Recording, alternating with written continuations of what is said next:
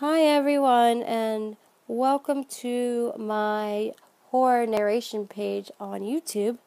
My name is CreepyBlondeGirl, and I am really excited to be here.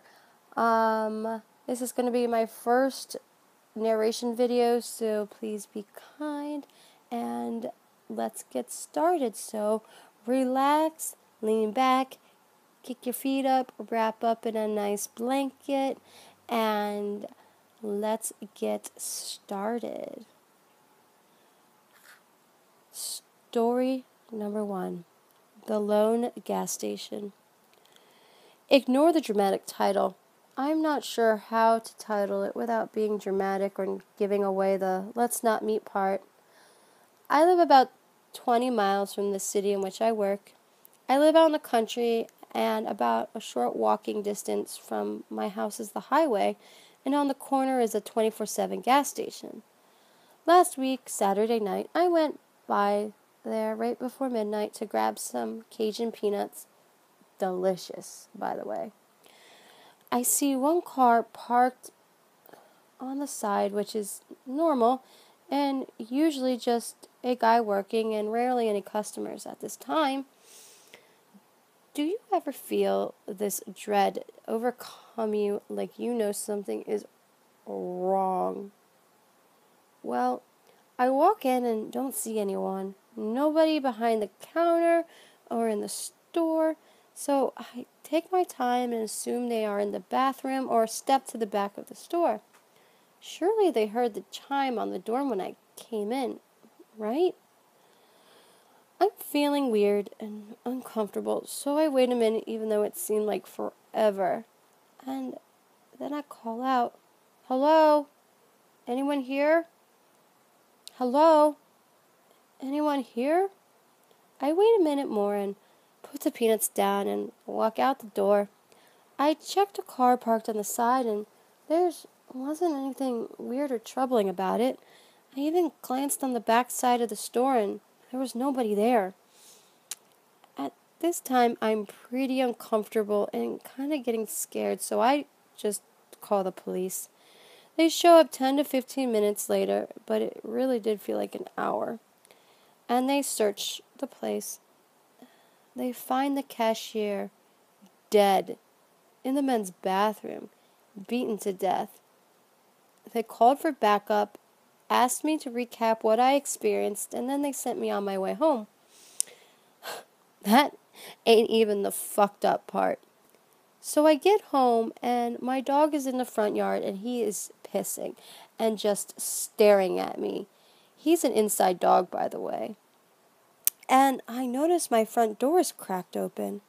My heart is racing, so I grab my dog and head back to the gas station and let the police know.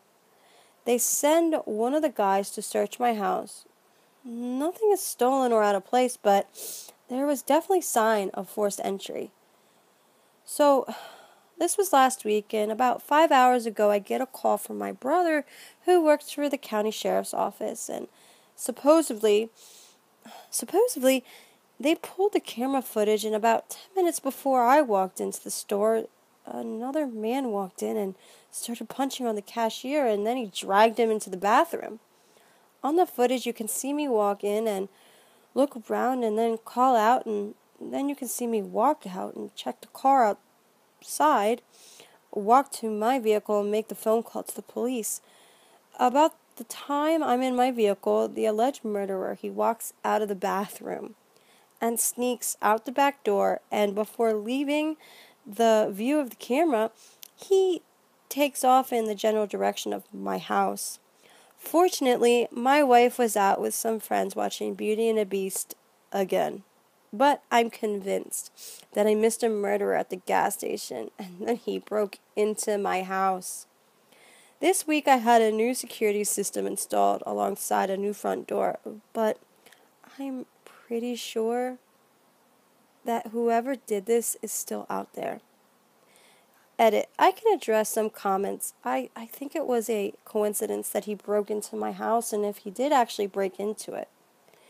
It was late at night and there were no vehicles, and since my house was within 200 yards, it was probably just an opportunity for him. Story 2. A dog walk that went horribly, terribly wrong. I'm a first-time poster here. I'm a 29-year-old female, and this incident occurred during the summer of 2016. I live in the suburbs, about 25 minutes outside of Baltimore, Maryland. I have a park that's about a mile walk from my house. My dog and I walk to the park and back almost every day. She is a year old and has a lot of energy, so these walks do us some good. We always go to the water fountain to get a drink before we go home. As we're getting a drink, I felt like somebody was watching me, and let me state that I am that girl that wears earbuds when walking. My dog, I know, it's stupid and dumb, you don't have to tell me. I turn around and there's this tall man, about 60 years old, looking at me. He also has a large greyhound standing next to him. He waves to me and starts talking to me, so I do the polite thing and take my earbuds out and make small talk with him. He's asking me questions like, what is your dog's name? How old is she? Then he starts asking questions about me and myself, and they're personal. He asks me if I'm married and how old I was and where I live and what do I do for a living, and I just did not feel comfortable answering these questions. As he's asking me these questions, my dog starts whining and pulling on her leash, and she's a well-behaved dog, and it really unsettled me because if she thinks this guy is creepy, then he must be a creep. So he sees that she's pulling on her leash, and he asks, can I give your dog a treat? I have some in my pocket, and it may calm her down. As we're standing there, I never saw him give his dog any treats, and I told him, she has a sensitive stomach, and I don't think it would be a good idea because she's on a special diet. I was not going to allow this man to give my dog a treat. I should also state that this park has a large walking path that goes through the woods. If you walk the full path, it's about 2 miles. The man then stated that he was going to go walk the path.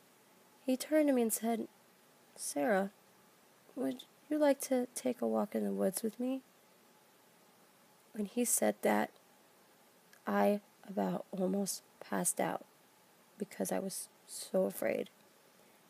I looked at him and I said, no thank you, and I was just leaving. We said our goodbyes and I watched him walk down the path into the woods with his dog. As soon as he was out of my eyesight, I ran as fast as I could with my dog out of that park.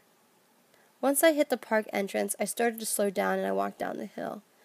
The hill leads to a road that goes through a little community that I walk to get home, and it takes about 4 minutes from the park to the street. So I walk down and get to the end, and I'm about to cross the street to go to my house.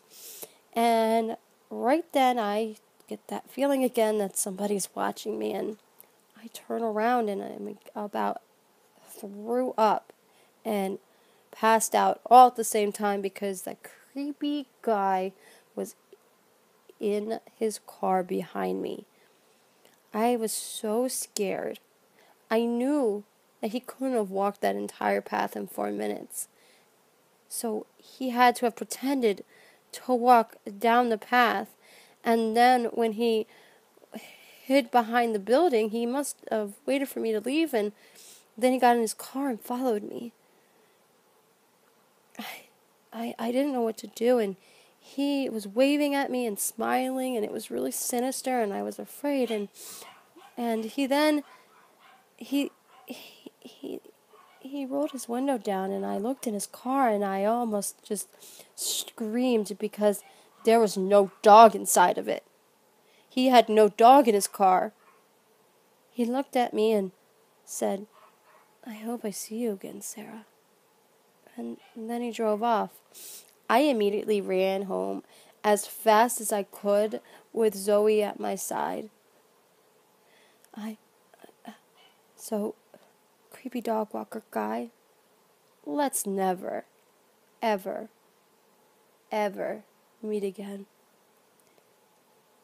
Thank you guys for listening to my 2 Let's Not Meet narration stories. If you have a story or a creepypasta that you would like me to narrate, I will put my email in the description box below, and just send the stories to me. And that basically, by submitting those stories through email, you're giving me permission to narrate them on my YouTube. I hope you guys enjoyed, and please subscribe and give me thumbs up. I hope everybody has a wonderful evening, day, afternoon, whatever time zone you're in, and have a lovely night, and thank you. Bye.